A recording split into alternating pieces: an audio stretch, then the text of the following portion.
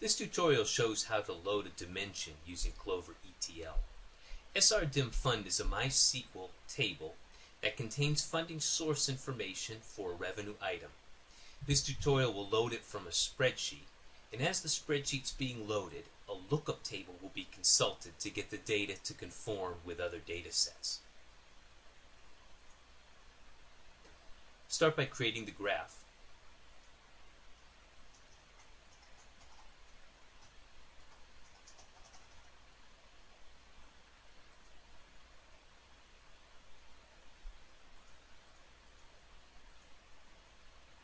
And I'm storing it in a subfolder of graph here. Now this will take or use 4 components: XLS data reader for the input source, and DB output table for the MySQL output.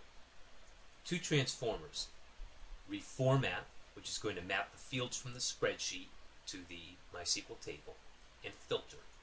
Filter is going to remove out some extra rows so that the data is easier to process and there aren't any errors. Use the edge tool to hook up the ports, output to input, ending with the MySQL table, and save.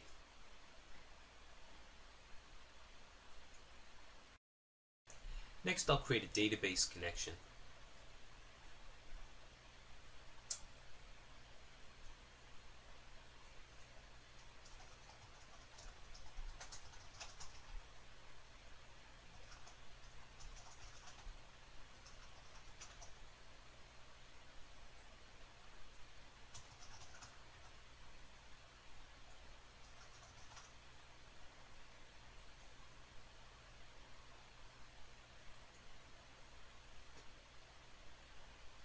And then I'll create some metadata. I'll start with the source file, which is an Excel file. I've copied all of my data files into a data in folder so they show up quickly on this screen.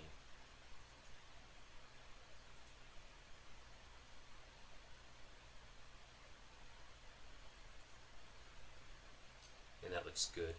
I'm going to adjust the schema a bit here. I happen to know that there's some non-numeric values that are in for purely display purposes. I'll convert them all to string, and this is something that can be sorted out a little later as the data is brought into the system by something like a filter or maybe some conversion in a reformat component. Next metadata I'll create is for the lookup file. Build something off of this CSV file.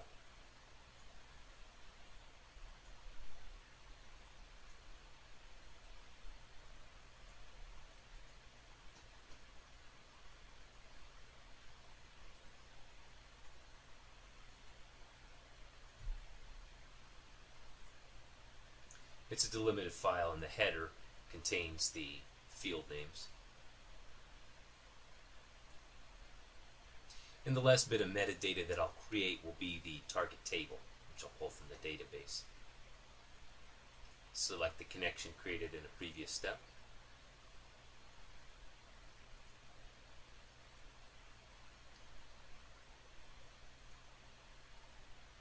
Select SRDIM Fund, and I'll generate a query, and that's good for this transformation.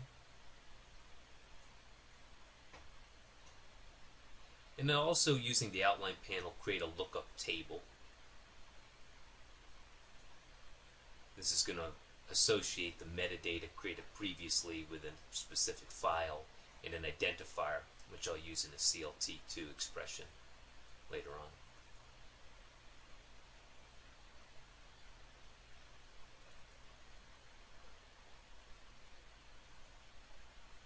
The keys I'll use are a source system name and the value that I want to look up.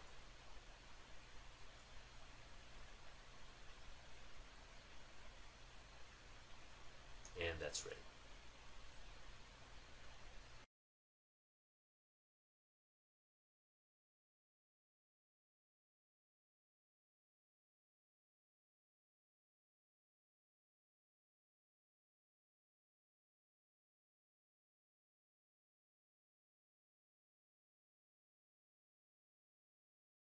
The next step is to link up the metadata and some extra information with the components. I'll start off with a correction to some of the metadata. When I set these fields to type, I also need to go back in and clear out this format here.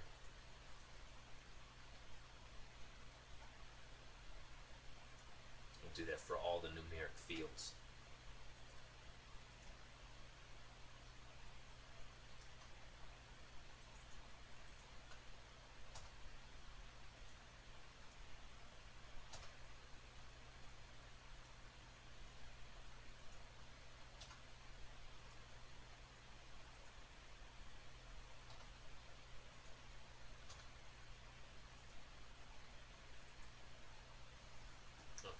First step is to take the source input record and give it a actual file to process. This happens to be the same file that was used to form the metadata, but if you're working in a file processing loop, it'll likely be a different one.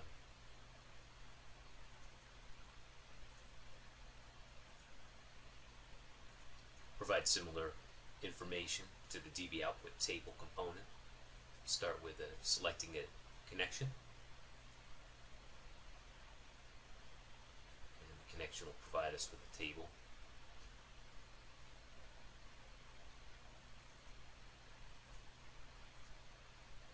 All the graph's edges right now are dashed, indicating that it's missing some metadata, so it'll tell each one which metadata to use. For the spreadsheet, it's going to use sheet 1. Propagate that to the next component. This here, on the output side, we'll use srdiv_fund. That's set up. ext filter is going to use a filter. I've got it stored offline here. This is a CLT2 expression that says ignore any empty rows that might come in from the spreadsheet. And lastly, in the reformat component,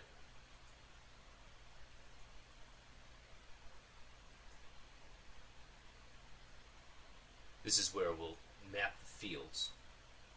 Two of the fields, fund name and restricted, are going to map in a one-to-one correspondence with a target field, or they're going to not be processed. Unlike the system fund source field, which is going to take advantage of the lookup.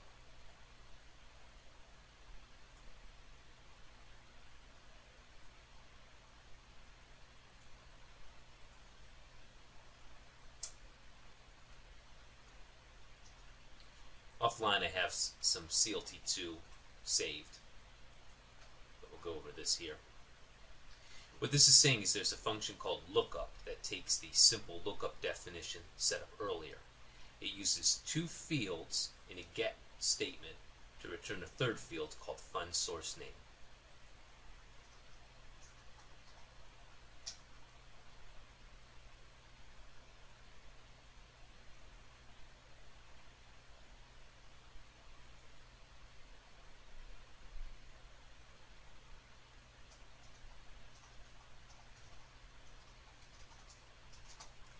Now even the spreadsheet and the database happen to be using the same column names. This is the fund source name for the MySQL table. This is the fund source name for the Excel. If you see any discrepancy with this, verify the syntax. It has changed from CLT1 to CLT2. And we'll map that to the field now.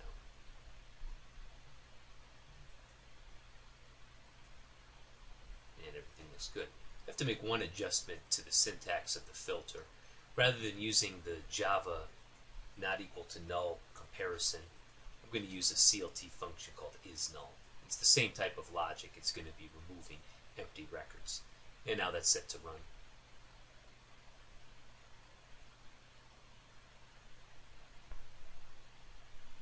And it ran. Take a look at the data. And there's 40 records that you input.